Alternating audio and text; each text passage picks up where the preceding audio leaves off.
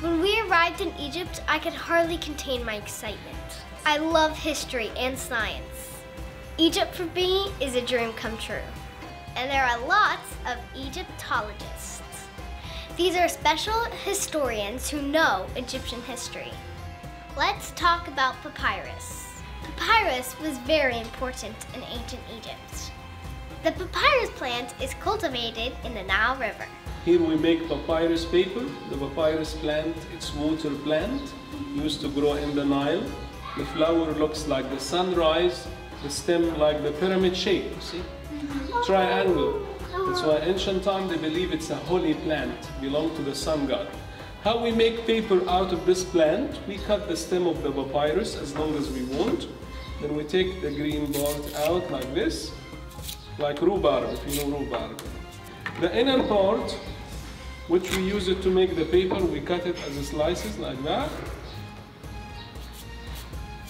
See, this is easy to break. Yeah. But we roll it to take the juice out. It's like that.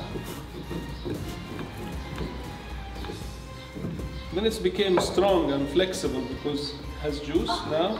See, before, just easy to break. After, very strong. Then we put it into the water for 3 days.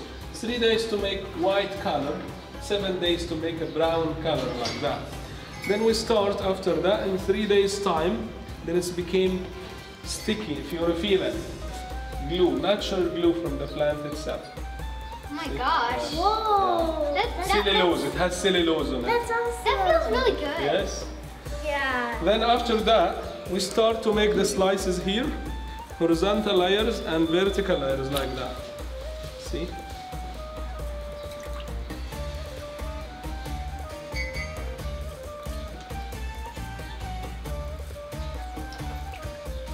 We finish all horizontal, so it's not waved, just horizontal. We finish all horizontal, then we'll make the vertical. We finish the whole paper, then we'll make the vertical like that. We cover them, we press them for a week.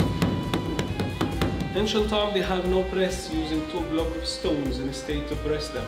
1 week down this press, they stick together because of the natural glue.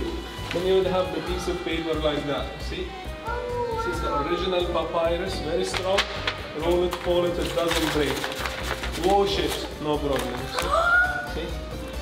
This is the genuine. Then we painted, all what you see hand painted watercolor, you know, and each one has a signature. So this is the first wearlet paper before the Chinese. Egyptians made the first wearlet paper, made out of this plant, you know.